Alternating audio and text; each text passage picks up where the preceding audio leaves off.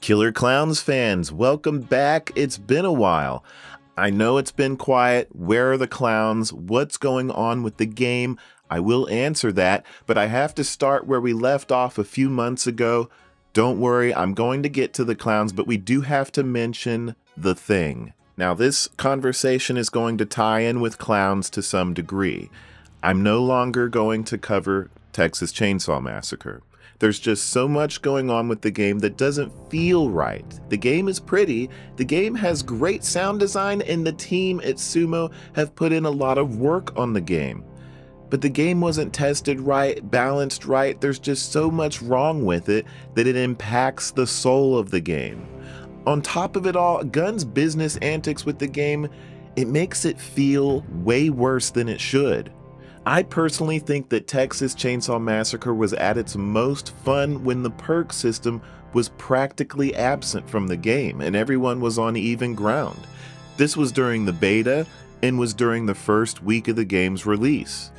All the perk system does is bar new players off from the game and makes it difficult for people that don't grind the game. Thus, you're only stuck with veteran players playing the game, which is typically a small group of people. I think the stealth system is the thing they should have concentrated more on and making fluctuations with that rather than the current perk system they have, which is just all kinds of buku willy-nilly crazy. So the game just ends up with a terrible vibe, a terrible aura around it, if you will. So there's only one game left. This brings us here to this. It's all up to this man right here. His name is Randy Greenback. He's the director of Killer Klowns, and it's up to his team, Teravision Studios. Randy, I know I just put you in the spotlight, but you know what? Everything's going to be fine. I still remember that time I was trying to talk to you on voice comms, and you couldn't hear me, and I'm trying to tell you to turn right, and you turned left down the road, and then you stopped the car, and you got everybody murdered. I'll never forget it. Run that clip. I think I put that on right. And then my driving skills are going to be put to the test. Alright, Laphin. I can't get in yet. Start in the car. No, you don't have to. We're out of here. We didn't even see Jason. We just started the game and left. There's a couple people. That is the best. Oh, go right. Randy, go right. Don't go left. Wait, what did you guys spawn in? Did you guys spawn in Hey, huh? Higgins or? Oh my God, don't stop the car. Got 2 more seats. Come on. Oh, Randy, don't stop the damn car.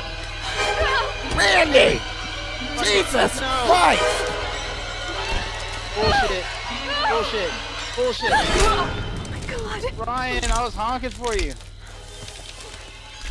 And now I'm dead. They're in control right now. The ball is in their court.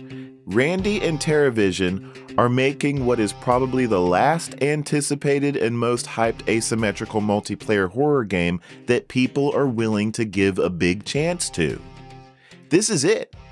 If Killer Klowns fails, it will more than likely mark the end of new asymmetricals that people are willing to put their wallets, their faith, their hearts into to get the same amount of community fanfare that both Friday the 13th and Dead by Daylight received back when everybody was excited for these types of games.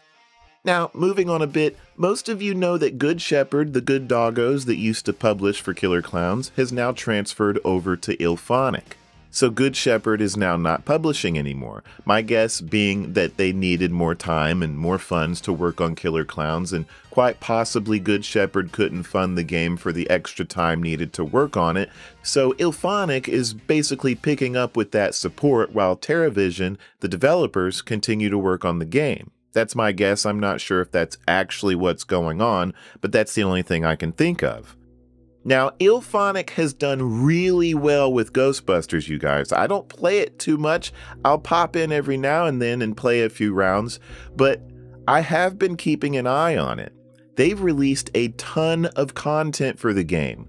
They have holiday events, they have Twitch events, and they've constantly been pumping good content out. And so for those of you that may be worried about how much content in terms of fun cosmetics and stuff like that we're going to get for Killer Klowns, I don't think there's going to be anything to worry about. With both Randy and Illfonic at the helm of this, I think it'll be just fine in terms of having content. I mean, the recipe and direction and publishing for the game, if you really look into this and study it, it's perfect. I mean, look, you have Randy, who's worked on Friday the 13th, which is a dark and scary with bits of levity type of horror game, and then Illfonic, who's done the same, and now have peaked at Ghostbusters, which is a kookier, fun, family type of game. Those are the two halves for Killer Klowns. And so all of that experience wrapped up into Killer Klowns, along with actual talents from the film, you know, the Chiodo Brothers, the people that made Killer Klowns, and composer John Massari, who worked on the music for Killer Klowns, this all feels like it's going to be something special, like it's amping up to be something special. Now, we're all exhausted trying to love these types of games, and I do believe that that special one just hasn't hit yet. It just hasn't. You know, like Friday the 13th did with so many people back in 2016 and 2017. Now, is Killer Klowns going to be that next big community game? I don't know. But all I can do is really hope that it can be. Now, Teravision has been radio silent. Illfonic's been radio silent. They've posted interviews here and there, small blurbs, and a lot of pics on their Twitter feed, but nothing in terms of a big announcement yet. Will that come soon? I don't know. I'm with you guys. I'm sitting in the same seat you guys are. I'm waiting. This is why I haven't put out a Killer Clown video in a really long time. It's just because I don't have anything to talk about. But speaking of big announcements, I do have my own. I don't know if it's that big, but I am back on YouTube for live streaming. I'm currently covering Star Citizen and Killer Klowns from Outer Space on my channel. Of course, I can't live stream the game because it's not out yet, Killer Klowns. But once it is, like the old days, I'll be here playing with you guys. And I really want to make it similar to the type of fun we had back in 2016. Now, I'll do all I can, but the other half has to be in how the soul of the Killer Klowns game is presented and handed to the community, of course. If it ends up being another Texas Chainsaw Massacre, I can't be here for it. You know, you guys know that that's how I am. I'm honest with these games. If they don't feel right, then I just can't stand by it. Now, I do really wish I had more to talk about with Killer Klowns. If it's your first time here on my channel, there are other videos appearing on the screen right now that overview things we know so far. And if you go back and look back through my playlist, there are more videos that talk about the characters, theories on how the gameplay will be, and good stuff like that. When they do drop more, you know I'll be here for it.